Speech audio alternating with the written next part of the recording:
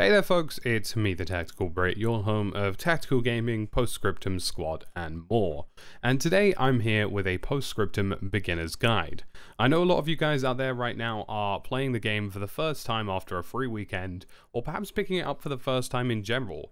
And today I wanted to give you a full rundown beginner's guide of everything that is Post Scriptum. First and foremost, welcome. Post Scriptum is a really great game. It's my favorite World War II shooter and has a wonderful community across numerous different countries with lots of great servers. So make sure to check out your local servers and whatnot. Those will provide you a great home for all of your gameplay in the future. Now, in the description below and in the comment section are going to be timestamps, so you can skip towards relevant parts. If you're a brand new player, I recommend you watch all the video, but if you're somebody who's perhaps coming back to Post Scriptum and there's some things you do know and do understand, feel free to skip into those timestamps in order to watch exactly what you want to see and the parts that you feel are relevant to you. We're going to be going over everything from key points, movement, the shooting system, classes, equipment, maps, objectives, and even terminology. So there's going to be lots of content in this video today, and it will probably be a little bit confusing at times, but pay attention. It's relatively straightforward to play Post Scriptum, and I'm going to give you lots of tips that will most likely lead to great success in the game and enjoyment for you across the entire board. So let's dive on in. First off, let's start with some key points. Now, there are some things about Post Scriptum that you should know before you get started. Number one, a mic is needed for Post Scriptum. This game is all about communication, and you should have a mic at all times. It doesn't matter if it's the most fancy thing in the world, or if it sounds like something that's being dragged through glass and metal. Honestly, people don't really care. They just want to hear you communicate. At the end of the day, this is a team-based game, and communication is the key to success, so make sure you have a microphone, or look into investing in purchasing one. There are lots of cheap microphones around that are great, and honestly, most things in Post Scriptum are done via comms, be that local chat or game chat, and this is pretty important. So you use local chat by pressing V, and you use squad chat by pressing B. Those are your two available chat keys. If you're a squad lead, which I don't recommend doing as a beginner until you've reached about 50 hours of gameplay, you can talk to other commanders by pressing G. Next up is always ask questions. Team play is essential in Post Scriptum, and you should be working with your squad and squad leaders relatively closely. Most keys to success in this game come from being a coordinated unit and working together in order to achieve objectives, so stick by your teammates and feel free to ask questions. If you're a new player, most people will most likely be happy to tell you the ropes, or give you interesting information that will be useful to you. Also, I do highly recommend not using the squad lead role. Please don't do that. It's something that's very frustrating for veteran players. When a new player is squad leading, definitely try it after you've got some hours in the game, but not right away, because it's a very overwhelming task, and I highly recommend that new players get grounded in everything that they're doing in Post Scriptum and feel like they know the ropes before they dive into this role. So that's about it for key points wrapped up. The only other thing I'd mention is that use the firing range. It's important that you try equipment, which is all available here on this rack, including everything from explosives and everything in between, and various different weapons. I say this is vitally important because essential roles like anti-tank, light mortar, and the Pioneer kit are very important to success in Post Scriptum across various game modes, and anti-tank especially is something that you vitally need in order to fend off objectives and attack objectives as well.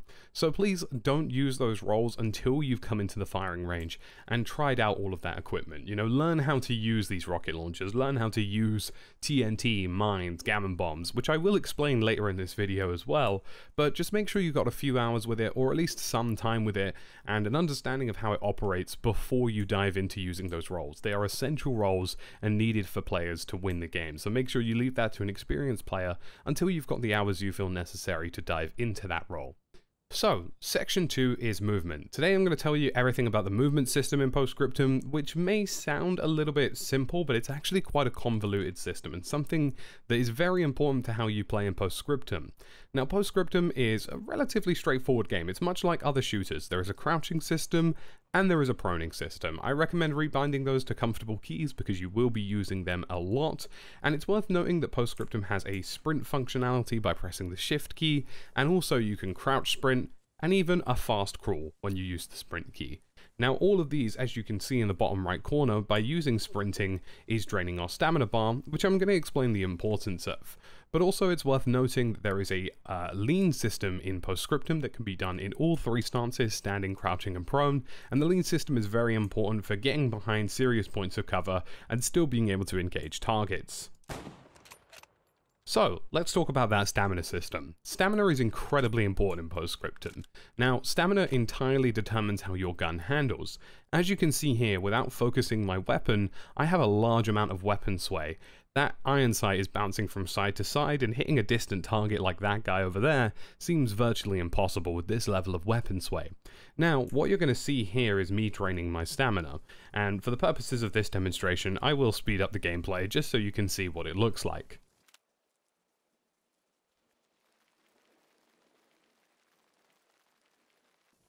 Now you can see in Post Scriptum there is a fair amount of stamina, and I'm slowly depleting here into the orange level, which will eventually reach the red level. Now this stamina is incredibly important, and I'll explain why as I start to aim down the sight on a very low amount of stamina. This is something that you should never do in Post Scriptum, and something you should avoid at all costs if humanly possible. My stamina is about to be depleted, and look at the functionality I am left with once I have depleted stamina. Now, my gun is incredibly heavily swayed, but I also can't press the shift key, which is the run and focus key, so I can't focus my sights, which steadies the weapon sway. That means if I get into an engagement, I have to wait for that stamina bar to go from 0 to orange again in order for me to get this shift functionality back. And that focus functionality is the only way you're going to hit distant targets, and the only way you're going to be effective. So make sure your stamina is relatively stocked up. You can do this in two ways. Number one, staying still regains stamina at a faster rate than moving. You can see as I walk around here it takes a little while longer, but if I stop and stay still it goes up much quicker. Crouching and proning also increases the rate of recovery of stamina, but the most effective way of getting stamina back is using your canteen, which is a piece of equipment that everybody has in Post Scriptum. The canteen is very effective, you just have to take a swig of it, you get lots of swigs in a canteen, and you can see how very quickly that restores my stamina bar. I highly recommend this for if you're running into an engagement. Most people and most situations in Post Scriptum will require you to run over a big open field like this, or through these woods or something, and then start shooting at people. So it's a lot of stamina, it's very demanding, and I always recommend taking a canteen swig before you get into a long combat situation, because it will likely save you in a lot of scenarios that you didn't expect it to save you in. Finally, I think it's worth mentioning that weapon sway is also entirely controlled by your prone and stance system in general. So you can see here I have a lot of weapon sway, making it hard to hit targets without focusing my sights. However, I can counteract that by crouching, and you can see that it's been dramatically reduced there, and I could probably hit that target. And if I prone, there's effectively little to no scope sway. And at that point, it's basically just your own aim. So the crouch and prone system are pretty good. Should I say crouch and prone system are pretty good at reducing weapon sway, but also if you combine it with the focus setting, you effectively have pinpoint accuracy over range, which is definitely something you want to have. That's about it for the movement system. There's not much else really. The only thing I can think of is how to vault. Vaulting is pretty straightforward in this game. Anything that looks like it's at eye level can be vaulted onto. So for example, this tent is just above me, but it's at eye level, so I can vault up to it. The same thing applies with small things like sandbags and walls. As long as they are not over your head, you can probably vault them. Now it's worth noting as well that there is a sort of hardcore parkour system in Post Scriptum that can actually be very useful for getting on rooftops and things like that. You can jump on top of various things by reaching eye level, and then using that hardcore parkour system to just sort of bounce around things. You can see what I'm doing here. It allows me to sort of jump between various different things, get up into height advantage situations, and places that are useful. Now, you can also use this to save you from falling damage. In Post Scriptum, anything from about a 2-story height or 2nd-story window, like that up there, will result in falling damage. So if you jump towards something, you can use that eye level height to pull yourself back up, like that there, and that will stop you from taking damage, and you can see that it will reduce the impact. If there's a lower wall as well, I could do the same. It's also worth mentioning that you can use things like rocks and other high defilades and dips like these here if you're jumping from a height in order to reduce falling damage. That's about it for the Post Scriptum movement system, guys. If you have any questions, ask below. One thing I should definitely mention as well is that there is a free look system in Post Scriptum. By pressing the Alt key, you can look around as much as you possibly want, up to 180 degrees, and that can be done even whilst moving, making it very effective for looking around to make sure you're safe whilst running across open distances. Next is the shooting system in Post Scriptum, and Post Scriptum actually has probably a pretty advanced ballistic system as far as most shooters go. Now, I've mentioned already that there are sway, stances, and stamina that affect us shooting, but there's also a cycling system and ballistic system that you do need to know about in this game. Now, for your information, in terms of weapon damage, Post Scriptum is a highly lethal game. A bolt action rifle like a Lee Enfield here, a Kar 98, a Lebel rifle, or any of the basic standard issue rifles like the M1 Grant and Springfield will normally in most scenarios result in a one shot, one kill. Up until around about 150 meters, I'd say.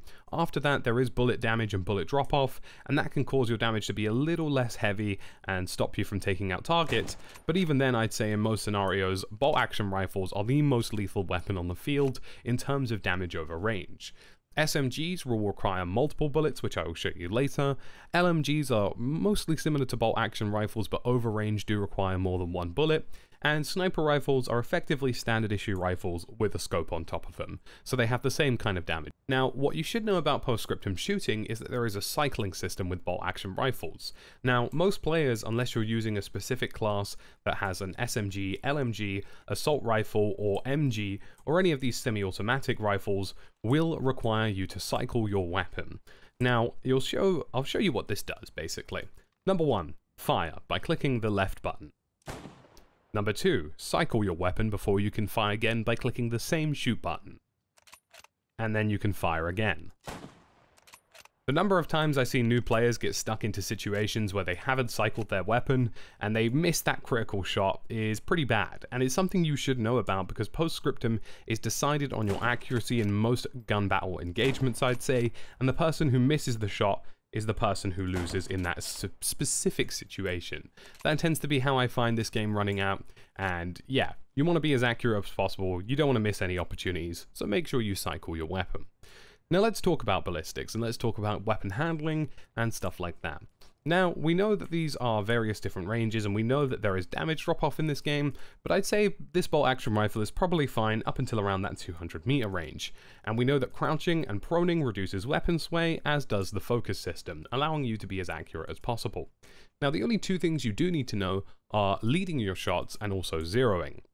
So, if you aim down sight and hold the X key, most weapons like LMGs, basic rifles, sniper rifles, semi-auto rifles, and basically anything that isn't an SMG will give you a zeroing option. Holding X allows you to use your scroll wheel to change the zeroing. Some guns will have a small animation, and other guns like this Lee Enfield will have a pop-up sight, and that will get you a zeroing marker. So you can see at 100 meters here, I'm standing 200 meters away from those very, very distant targets all the way over there in the distance there. And they are pretty damn far away. 200 meters is a fair amount of distance to cover, so let's see if we can make that shot. Now, if I aim central mass with 100 meters zeroing, I'll likely hit the target in the leg, as you'll see here. So that target did still go down, but it wasn't a central mass shot, and ultimately, the damage model in this game would probably mean that that will not result in a kill. Now, if I change this by putting my iron sight onto 200 meters on zeroing, that little tiny nib in the middle of the iron sight is where the bullet will go. Now that it's 0 to 200 meters, it will hit that 200 meter target, no problem, central mass, and that will most likely result in a kill. Now, the best way to notice where to zero your weapon is to look for specific landmarks. You can see here on your map, at the bottom right corner, there is an entire ranging system. One entire grid square is 300 meters, or a 3-block radius. So you can see here, there is a 1, 2, 3 blocks within the entire vicinity of this firing range here, and the very end of it is about 300 meters long. So that means the targets are somewhere between 200 and 300 meters, and you can fire your ranging between 300 and 200 meters in order to see if you can make that shot. Sniper rifles will probably give you the best example of how ranging works, and they are incredibly important, and zeroing is incredibly important in those. And you can see here, this target is probably 200 meters away, And if I fire central mass at 300, it might hit him, but there's a good chance it will probably go over his head as well. Just like it did there, it hit the hilltop behind. So that's something you want to be aware of, and something that I find is very important. Next is leading your shots. Leading your shots in Post Scriptum is pretty simplistic. If somebody is running or moving around like these fast dolls, you want to aim slightly in front of them. Now I'd say up until around 150 meters, you don't need to lead your shots too much, as you can see here.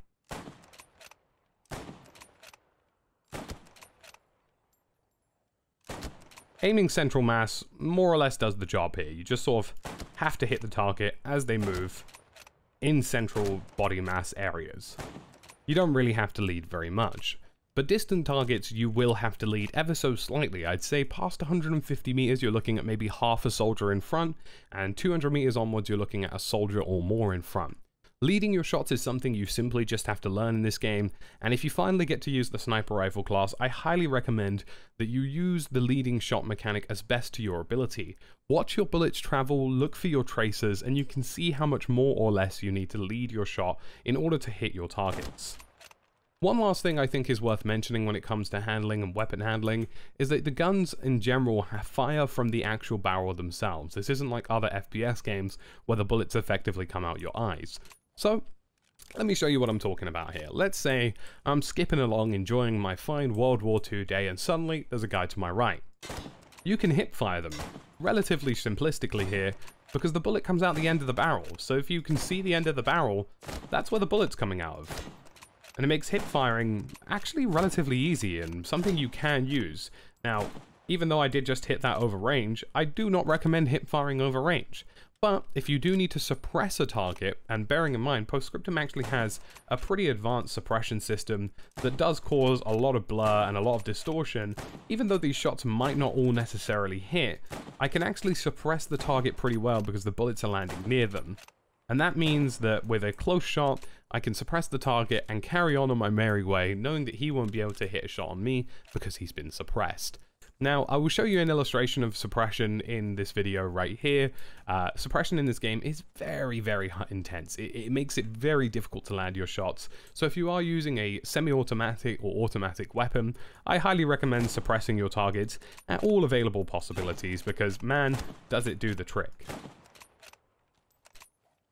So before we get this final section over, and I am going to be showing you the classes and all their equipment left over in the next section, I do want to give you a brief mention as to how some weapons work in terms of handling, because I feel as though it's important for this section. So this is an SMG. SMGs are automatic, low recoil, and they do the job at close to medium range. As you can see, I've just hip-fired the hell out of that bad boy, but it's pretty accurate if you aim down sight too.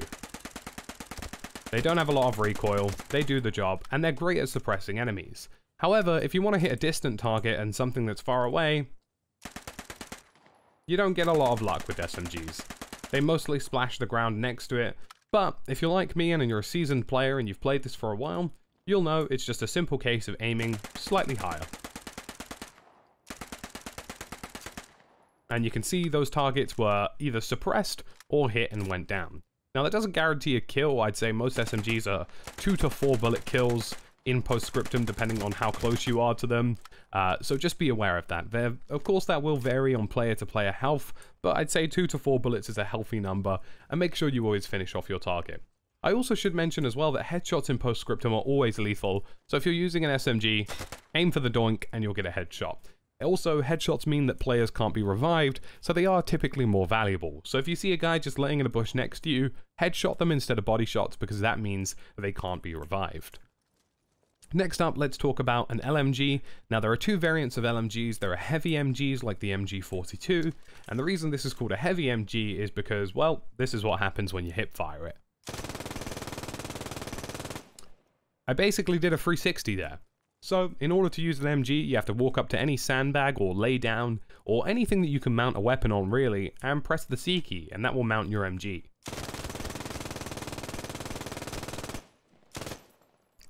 As you can see, it's a pretty devastating weapon, and you can use the big burp to take down loads of people on Utah Beach.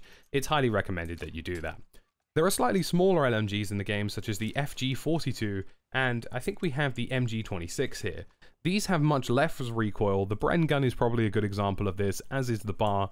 They're light LMG variants, and they do have some recoil,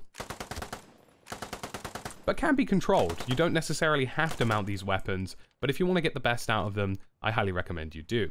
Now, all automatic weapons in this game do feature the ability to go semi-auto, or at least most of them do. Clicking into your middle mouse scroll wheel will allow you to do that. And if you haven't got your weapon mounted and you want to hit something at range, going into the semi-auto mode is never a bad idea, unless you want to burst fire your gun.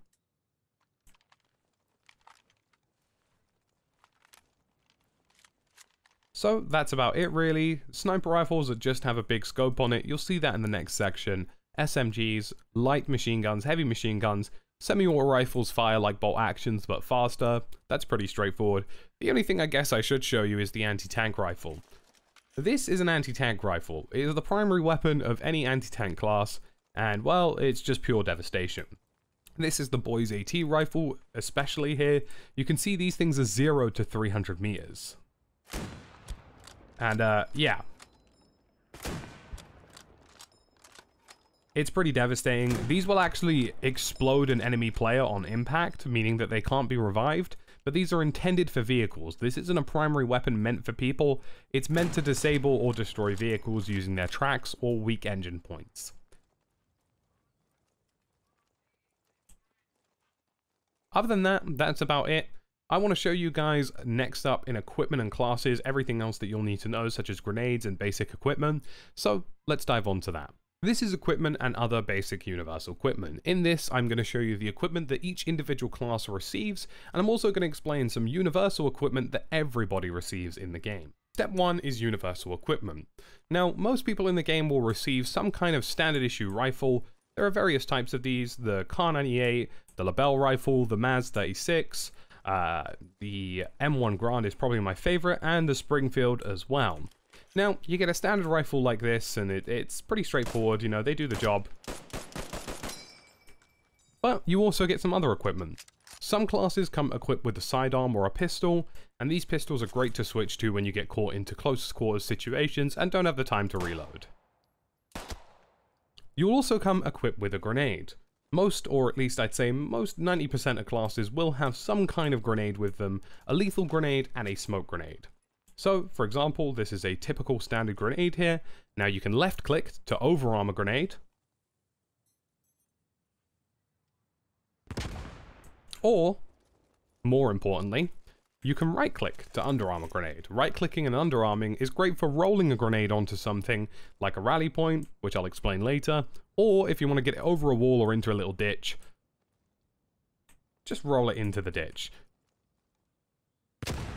It's worth noting that these grenades and lethal grenades have a pretty big blast radius, so don't roll it anywhere near you. And if you fail a grenade throw, for example, if you try to get it through a window and you bottle it, it bounces off the window, make sure you shout out in local comms "bad nade," so people know that there is a grenade next to them and they need to get the hell out of there before you kill them. You can do the same with smoke grenades, overarm and underarm, but it's worth noting that smoke grenades need time to dissipate. There is only one kind of smoke grenade that's on the British faction, and sometimes the American faction, I believe, that explodes on impact. But for the most part, the rest of the grenades and smoke varieties of these grenades will need time to dissipate before you can use their functionality. You will also have a shovel in the game, or a pickaxe like this little boy here, and well, these kind of just do a very simplistic thing. If you have a shovel and or pickaxe, which are what you get here, you can go up to an emplacement that's been put down by a friendly, such as a sandbag, or if your squad leader and logistics corps are working together, they'll put down like a bunker or something. They'll tell you it's there though, get your shovel out, walk up to it and left click. Left click will build it up, right click will build it down. Everybody comes equipped with a canteen, as I mentioned before, and again, that's just a simple case of taking a big old swig and getting your stamina back. Some classes will come equipped with binoculars, mostly the squad leaders and sniper classes, and this is good for spotting people at range without necessarily having to use your weapon. Or if you want to work as a spotter for another LMG or MMG, and that's pretty important too. Some classes will come equipped with other more lethal grenades, such as the Gammon Bomb. Mostly the Pioneer class has this, and the Pioneer is an anti-equipment and anti-tank class. That explodes on impact and is pretty devastating. You also get a bandage and a morphine. So I will show you this in a separate clip because for some unknown reason you can't actually do this in the basic firing range, but you get a bandage and you right click to heal yourself. If you find your screen pulsating or if you see the color draining away from your screen, that is an indication that you need to bandage. And you left click to bandage someone else. If you see a friendly that's gone down and there is a grey name tag over the body, you can left click your morphine to bring them up. Now most classes only have one morphine pouch, but other classes such as the medic will have multiple. Now you only get one morphine, so make sure you're using it on essential personnel, such as other medics who can get up more people, or your squad lead if you need to place down an important spawn point. Now it's worth noting here as well that the morphine, it can only be applied once and it can't be applied to yourself, so don't try and heal yourself when you die. Believe it or not, I've had this question asked before. And I should note as well that much like this dummy here, if somebody's had their head blown off or they've been exploded, you cannot revive them. So if somebody gets headshot and you see the helmet fly off, or if you see them explode and their bodies and limbs are scattered around the place, well, they can't be revivable. So if I were to hit these dummies over here with a grenade, you aren't picking most of those guys up. And really, I think that's about it. There's no other piece of equipment that's worth mentioning. You have your shovel, you have your grenades, you have your smoke grenades. I should mention that smoke grenades are an incredibly important part of making pushes in this game, and you should use them at all times, especially if your squad leader asks you to do that. And that's about it for basic equipment on Universal. So everybody will have that rough level of equipment. Sometimes you won't have a pistol, sometimes you won't have a certain type of grenade, but you'll always have a shovel, you'll always have a bandage. Some people will come with sandbags as well that they can place down, but ultimately you get relatively basic standard equipment across the board, and that's what everybody can use. Now let's talk about individual weapon classes. The first one, and probably my favorite one, is the Pioneer class. They come equipped with an SMG, which is usually this, a grease gun, or one of the French SMGs over here, or French rifles, but ultimately you're a fast kind of hit the equipment kind of guy. You have an SMG to do close quarters damage, which is pretty important, but you also come equipped with an array of equipment. For example, a satchel TNT charge, which is great for destroying enemy emplacements or enemy equipment such as AEA guns, which you quite literally just left click and throw on the ground. Once that's on the ground, run, run, run, get into some cover because that thing explodes. Equipment such as the TNT charge, gammon bombs, and even TNT just like this are vitally important for taking out equipment such as AE8 cannons, bunkers, emplacements, and weapon emplacements like this MG placement here. So you just walk up to them, drop the TNT or drop the charge, you'll see sometimes a little green outline like this to place it, and you run like hell because those things blow up and they do a lot of damage.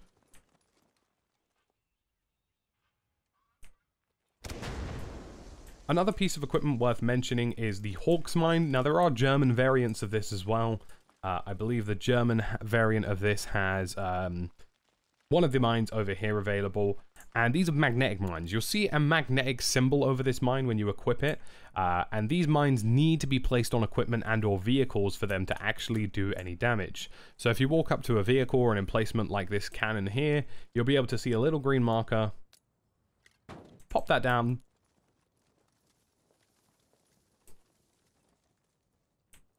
get into a little bit of cover because you don't want to blow up. And boom. Now, naturally, this thing is currently invulnerable, but if that was a regular anti-tank cannon, that thing would be completely destroyed.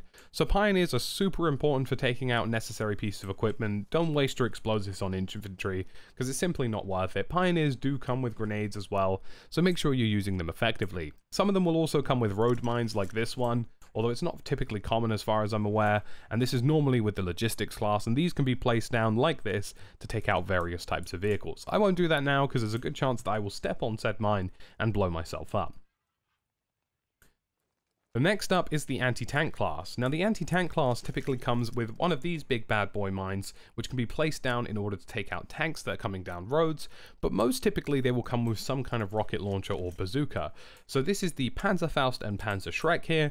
They are a light and heavy variant of anti-tank, and you can see that you aim down sight with these boys, you zero them, and you try and hit tanks that are in the distance. I think that's probably around 100 meters away, so I'm going to aim a little bit above it.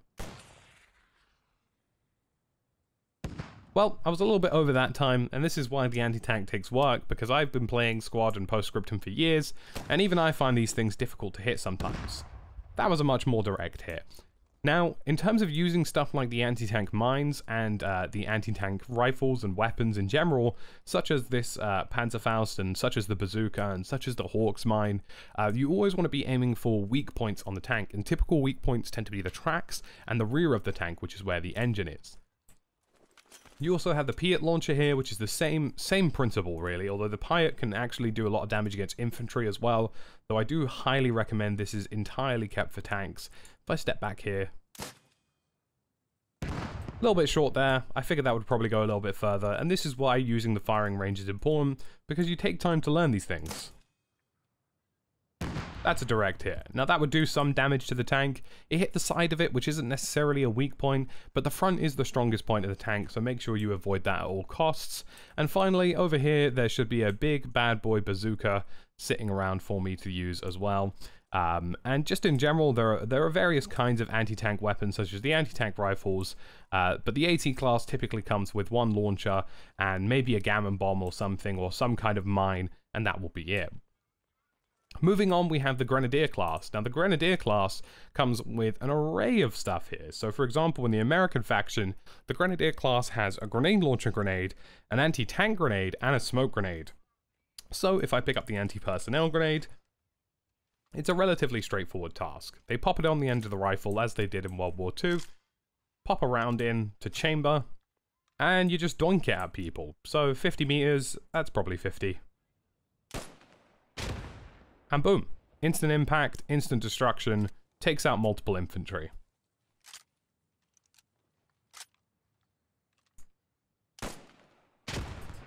A very lethal thing to use, and there are also anti-tank variants which are important, so of course you can use this on vehicles. Typically I'd say these are weaker, so aim for the tracks of vehicles and aim for the backside of vehicles if you really want to do any damage with this thing. But again, these are all things that are pretty important, so that's about 100 meters away I'd say. Oh, I went slightly over that time. And again, these things are things you learn, much like the anti-tank Panzerfaust and the bazooka. These are things that you need to try in the range before you use them. A great thing about the anti-tank and anti-smoke is that they are explosion on impact, so is the grenade, so you can do stuff like this. And that will provide great cover for your teammates in order to make a push. So that's about it for the Grenadier class. They get all of those fancy rifle grenades, which everybody loves to use. Next up, let's have a look at the sniper rifle class. Now, the sniper rifles in this game are, well, pretty straightforward. It's normally a standard issue rifle with a scope, and you get a pair of binoculars. So, here is a Springfield. And here you can see the real importance of zeroing your weapon to the correct range. So you can see that was a little bit too high. If I put this to 400... it goes straight over that target. That target's somewhere between 200 and 300, I'd say. So I'm going to aim 200 and aim high. And that was a central mass shot right there. If I aim 300 and aim low, that's a central mass shot again. So, sniper rifles, incredibly lethal over range. Learn to zero your weapon and lead your shots, and you'll be incredibly effective. They do often come with a sidearm as well, which is very important for close quarters situations. Next, we have light and heavy machine guns, the MG 34 and 42 being the best examples, and well, we've already seen these weapons, they're straightforward. You mount them pressing C, and you just cause flat-out devastation. These are great for suppressing opponents and causing problems for people trying to reach objectives, and there are also light variants. My favorite at the moment is the FG 42, which is in the most recent update. And these are the light variants that have smaller magazines. The US, of course, has the BAR. Next is the Radio Man. The Radio Man often comes with a carbine rifle such as the M1A1 or a G41 or G43, or in the case of the French, a Maz 36. Now, these are semi-auto rifles, or for example, if you happen to be a Radio Man, you get an M1A1 like this, you get the rifle that's with a bit more power. Now, carbines tend to be a tiny bit weaker and a bit more inaccurate, so you have to take these time with these weapons sometimes. But you do get that great chance of suppression with a semi-auto rifle, and a radio man's job is simply to stick close to their squad lead. A radio man will allow the squad lead to place new rally points, which are spawn points, and refresh those rally points as they have timers, which are incredibly important to make sure you maintain. Next up is the medic class. The medic class comes with a standard issue rifle, extra bandages in order to heal other people and themselves, and a large array of morphine in order to heal other people as well, or just general syringes. Worth knowing about this is it takes one bandage to heal somebody and stop them bleeding out, and a second bandage to heal them to full strength. Finally, we have one of the light mortar classes. Light mortars come with just a basic standard issue rifle and the ability to use a light mortar. So in order to use a light mortar, you lay down, press C, and you'll be able to use a 2-inch mortar, and this typically allows you to use smoke grenades and heavy explosive grenades. Now, in order to use the mortar, you use your mouse, and then you basically pretty straightforwardly mount it and push your mouse forwards in order to get more range, and backwards to get less range. And somewhere in between the two will be sort of a sweet spot of the longest distance you can hit with a mortar. So if I put this at 60 and fire a couple rounds,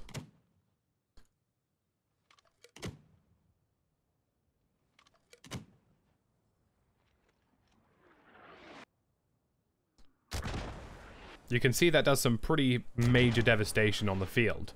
You can also use this for smoke rounds, which will allow you to prevent enemy pushes or cut off sight lines, which is quite important in general, I'd say, and something definitely worth using.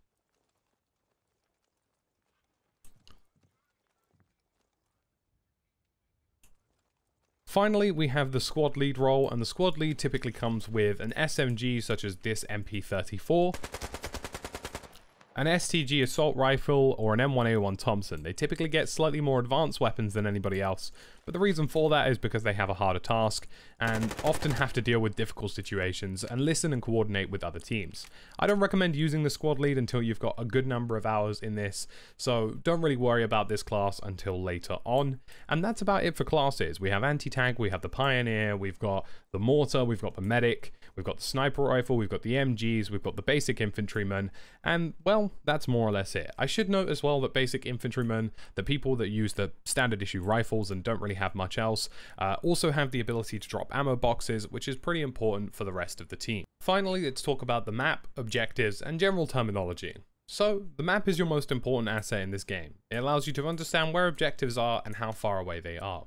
In this basic training field, you can see a grid square, A, B, and half of C, and 1, 2, 3. Now, your map is great for calling out contacts. For example, if I want to call out an enemy location where I see a squad, or if I see a spawn, I would say something like, "Hey squad lead, there is somebody in B2, key 1, sub key 3. So what that exactly means is that if you look at the number pad key on your keyboard, this is a number pad key. So there's 1, 2, 3, 4, 5, 6, 7, 8, 9. And within those individual squares is another set of 1, 2, 3, 4, 5, 6, 7, 8, 9. So for example, if I wanted to call out this objective here, A1, that would be B because we're in the B section across, 2 because we're in 2 down, sub key 3, sub key 1 because it's here in the first section of this third key. And that's how you call out contacts. The bottom right also explains the ranging. So one entire block is 300 meters. An individual block is 100 meters. So that's great for ranging your targets and looking for landmarks.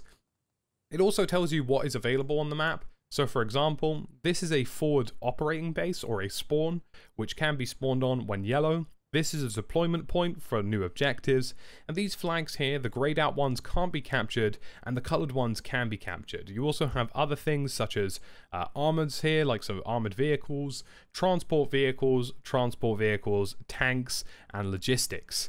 So effectively, you don't really need to know a lot of these, and you will learn to see them over time. But the most things you should be focused on are, here are your objectives here that you need to be worried about. These are the things you need to focus on. And if they have a timer on them, it means they'll be able to be captured soon. If they don't have a timer on them, you won't be able to capture them. Or if they're grayed out, you won't be able to capture them. There are 3 kinds of modes you need to know about in Post Scriptum. There is invasion, which is effectively an attack defend. There is random area assault and area assault, and there is the basic offensive. So offensive is effectively like front lines from Battlefield. One team attacks, the others defend, and once the attackers capture a flag, it can't be attacked or defended by the defenders anymore. They have to fall back to the next objective. The same thing applies in Invasion. In Invasion, the invaders have to take out objectives, and if they do that job, the attackers have done their job, and the defenders will have to fall back to the next set of defensive objectives. These will be objectives either marked by a red X as a destroy marker which needs to be defended, or as a flag that needs to be captured. Finally, there is Area Assault and Random Area Assault. These are flags that appear on the map like the ones you can see here. They'll be colored in, and effectively you have to capture those flags, and each flag you capture unlocks a next flag, and that flag will be capturable once you've captured the one before it. So it's a bit like the chain link mode from Battlefield. If you capture one flag, so if I capture, I don't know, Alpha flag, I can then capture Beta flag, and if I capture Beta flag, I can capture Charlie flag. And these are backwards and forwards. They can be attacked and defended by either faction, and don't have a fixed system like Invasion or Offensive. Finally, there is basic terminology. So for example, we have the callouts like I mentioned, keypad 1, subkey 1 for example, or B2, B3, A1, A2, and the map grid sections continue. You should know that an enemy FOB is the big old base that you can see there with a 10, and that is its spawn point. A rally point is a tiny little kind of like a little 10. It's like one of these but downscaled, and you have to take on a rally point in order to destroy them, like this little rally point here. These are rally points and regroup points. The German ones are in green, the Allied ones are brown, and if you're on the Allied team, you're going to want to blow up those, and if you're on the German team, you're going to want to blow up those with a simple frag grenade that you just roll onto them, and they will explode and destroy. In this example, they won't, because obviously I'm in the training range, but in all examples, they will blow up. Finally, there is an MSP or mobile spawn point. These are typically trucks like these. Don't get them confused with logistics trucks. Now, mobile spawn points have nobody in the back of them. They have nothing in the back of them, whereas a logistics truck often has supplies like you can see over there. You have to destroy mobile spawn points, FOBs, and rally points in order to reduce the number of enemies that are coming to the general objective. And those are pretty important. Other than that, there are positions of interest, or POIs. These are marked with blue numbers on the map, and those numbers are important because it marks either a potential enemy spawn or something you should be worried about, like an enemy tank. So listen and communicate with your squad lead, and he will tell you everything going on. And if you have any questions regarding communication, be sure to ask them, because I guarantee you they will answer and do everything you need. In terms of armor, I'm not going to do a vehicle section for this because I don't feel beginning players should use vehicles. There is basic armaments like this and trucks and transport trucks that you can use, drive around in. You press E to start and you use WASD to turn and slow down and whatnot. And there are basic transport vehicles like this that you can use across the map. There is the command vehicle, lodges, and other things like that. But if you want to learn how to use tanks, do that in this range here. Don't use tanks straight away, and take your time to learn it. That's about it for this video today, folks. It's been me, the Tactical Brit. If you have any questions, feel free to ask me, and I'll catch you again in another video.